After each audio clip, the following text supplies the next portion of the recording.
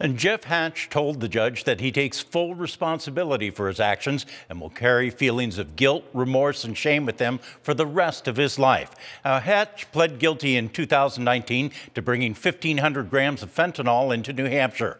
And asking for probation, the defense said Hatch was acting as a courier and was paid in drugs to feed his addiction. That addiction started after knee replacement surgery as a result of his career in the NFL.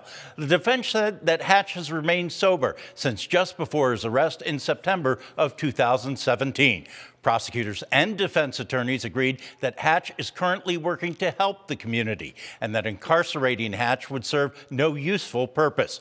The judge noting it's unusual for both sides to agree in sentencing in that way and accepted the recommendation, sentencing Hatch to 3 years probation, a $5,000 fine, and a $100 special assessment. Hatch currently lives in Georgia and will be supervised out of there. The judge also told Hatch that he was taking a chance on him, cautioning that if Hatch violates probation, he will be back at square one, looking at a potential prison sentence. In the newsroom, Ray Brewer, WMUR News 9.